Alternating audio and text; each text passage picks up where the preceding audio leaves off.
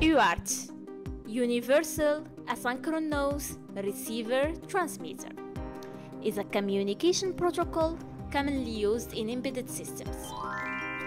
It provides a simple way for devices to exchange data, and you can find it in applications such as GPS models, Bluetooth communication, debugging microcontrollers, and even automotive ECUs.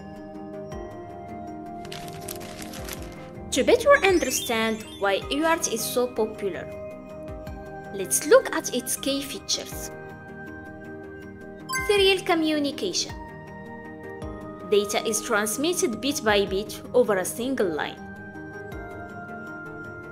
Point-to-point connection between two devices. Asynchronous. No clock signal required, only a matched baud rate. Full-duplex communication. Send and receive simultaneously. Simple, low cost, and widely supported in electronics. Now that we know the features, let's see how UART actually sends data.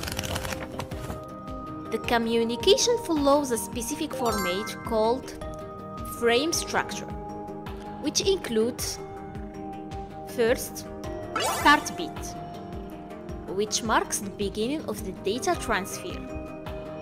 Secondly, data bits, typically 8 bits, but it can be configurable between 5 to 9 bits.